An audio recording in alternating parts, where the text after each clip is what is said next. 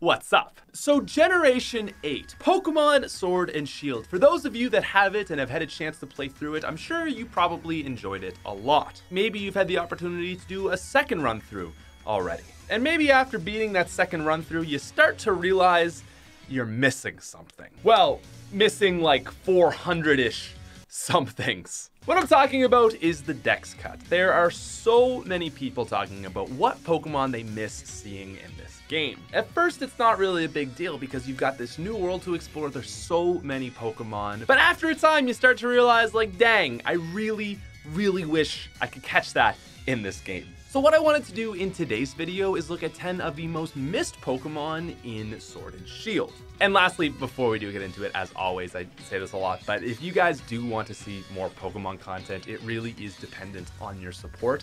So please just leave a like, subscribe to the channel, and watch the video all the way through, and that will help tell YouTube that you like this content and you'll want to see more of it. Anyways, though, with all that said, let's get into it. So starting in at our number 10 spot, I thought we would actually begin with the OG pseudo-legendary, and that is Dragonite. Now, of all the Pokemon cuts, I gotta say this was one of the biggest shocks. Despite not being the very best pseudo-legendary, he is certainly one of the most iconic, and to me, it was really shocking that he got cut. And if you look at what made it in, it's even more surprising. So you've got Tyranitar from Gen 2, the Dark Rock. You have Goodra, a pure dragon. Dragapult is Gen 8, a ghost dragon. You have Hydrogen, Dark Dragon, and then you've also got Como-O, which is dragon fighting. And to me, it was just kind of surprising that they didn't want a dragon flying. Like, even if they were very set on no Dragonite, I was also shocked that there was no Salamence. You'd think they would have gone for one of the pseudo-legendary dragon flyings, but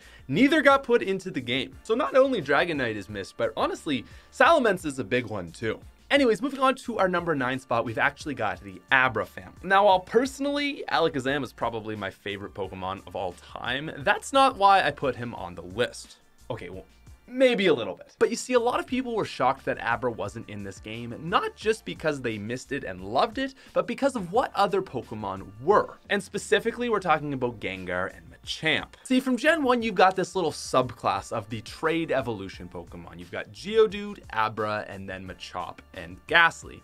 And these 4 Pokemon have always kind of like shared this little unique group. It made sense that Geodude wasn't in the game, as you've got Roly-Coly as well as Ragnarola, but a lot of people miss Abra. Chop got in the game, Ghastly got in the game, and they just completely axed one of the most iconic psychic Pokemon of all time. I mean, it's not to say that you don't have a lot of other psychic options in this game, but I think nothing really is quite Alakazam. For dual types, you've got Orbeetle, Gardevoir, Hatterene, Rapidash. For pure psychics, you've got Reuniclus, Espeon, Gothitelle, but there's nothing that's quite Alakazam. Just that speedy, crazy high special attack boy that he is. So it's sad to begin with that we don't have this iconic psychic Pokemon, but it's even worse when you realize that Machop and Ghastly did make it in. Anyways, moving on to number 8, I wanted to talk about grass. Not the stuff that grows on lawns, but more specifically the type. I actually reached out to you guys on Twitter for this list, and a lot of you were saying how you felt like there are not enough grass types in this generation. To go through the list, I mean, you've got Rillaboom, Delmise, Serena, Abomasnow, and Ferrothorn. Those are really like the main ones, as well as Leafeon, but no one's using Leafeon. So one Pokemon that a lot of people said they kind of wish was in the game is actually Tangrowth. And this was actually an interesting call, but I liked it. One, because it's a Generation 4 Pokemon, and Generation 4 really got axed quite hard, but also just because it's a really good grass Pokemon. Anyways, moving on to number 7, we've got the Generation 2 electric Pokemon, Ampharos. Now, you guys on Twitter were very diverse on your picks, and I feel like we've got almost something from every generation on this list. But as far as Gen 2 goes, this was a good call. Yeah, Ampharos is just a solid electric type. On top of that, it looks really cool. And while there are some other really cool electric types like Toxtricity, for example, I wouldn't have been sad if they had to put Ampharos in the game. Like, a lot of people were saying that Manectric doesn't make sense when you've got Yamper, which is such a similar Pokemon, and that place should have been Ampharos, which, yeah, I kind of agree. Overall, it was a very sad loss, and I would love to see Ampharos return. Now, moving on to our number 6 spot, this was pretty much purely your guys' pick here from Twitter, and it's Volcarona. So I've actually never run through a game with Volcarona, so I don't have much attachment to it, but I am aware that it's regarded as a very strong Pokemon. And a lot of people really seem to miss this guy. Now, it kind of makes sense that Volcarona got replaced, as you've got Centiskorch, which is a very similar, strong bug fire, but it is still sad. At least this one I can understand, but I did want to pay my respects to a Pokemon that I know a lot of people miss. Now moving on to our number 5 spot, we've got Crobat and the Zubat family.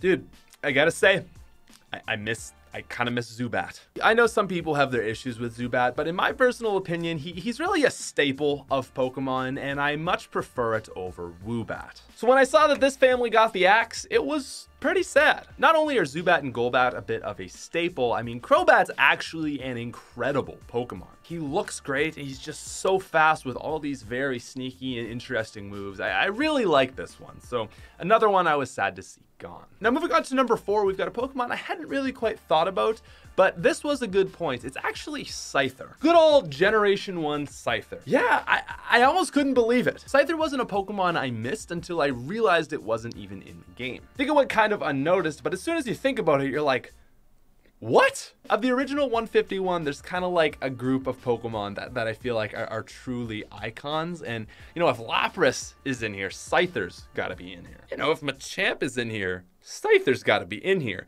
And he's not. I mean, for bugs, we've got like Butterfree, Shuckle, but come on, they're not Scyther. And what's even worse about this is when you realize that if Scyther's not in the game, that means Scizor isn't. I mean, it just gets sadder. Scizor is such a cool Generation 2 Pokemon, and to see him gone is really heartbreaking. Scyther and Scizor are just such a power team of a family, and man, shocking to see them gone, but they certainly are now missed. Not to mention, how cool would it be to see a Scyther or a Scizor just going through the wild? That would have been fantastic. Now, moving into our number 3 spot, we're getting into some more big boys here. We've got Garchomp, the Generation 4 wrecking house that is Garchomp. Truly, I think one of the most missed Pokemon. Really, Garchomp was the only pseudo-legendary that you guys mentioned even close enough to Dragonite. And while I know Dragonite is kind of like the OG and cool, Garchomp is...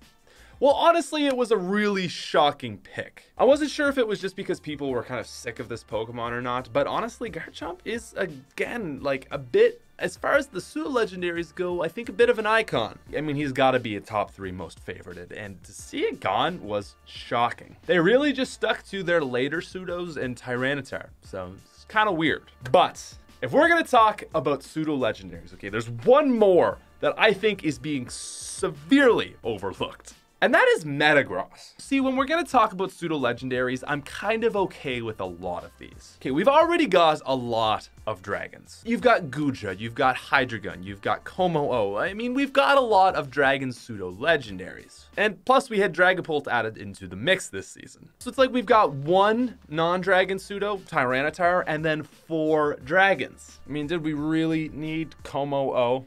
I mean, come on, wouldn't you have preferred Metagross? Psychic Steel, absolute mad lad. On top of that, I feel like Generation 3 got hit pretty hard, and this is one of the cooler Pokemon from this generation. But yeah, I mean, Metagross in a nutshell is just really cool. He's got an interesting typing, and I mean, I feel like the pseudos are now all kind of boring. Just a lot of dragons, and I mean, it's always been a lot of dragons, but you know, like, nothing but dragons.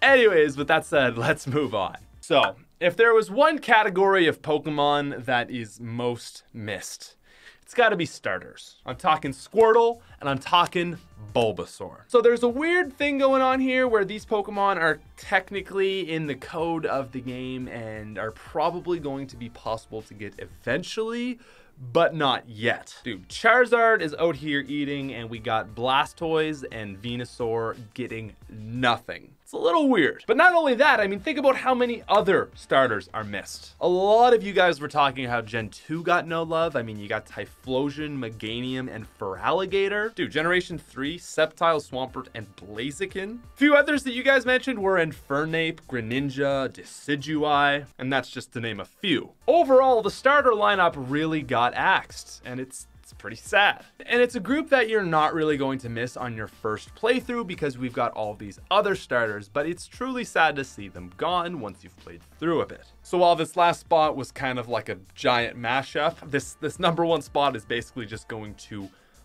all the starters that aren't in the game.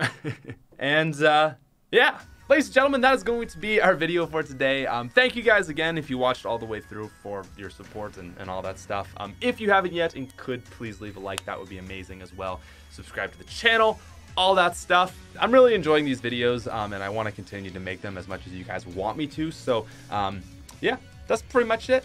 Thanks for watching. I'll talk to you later and peace out, you freaking nerds.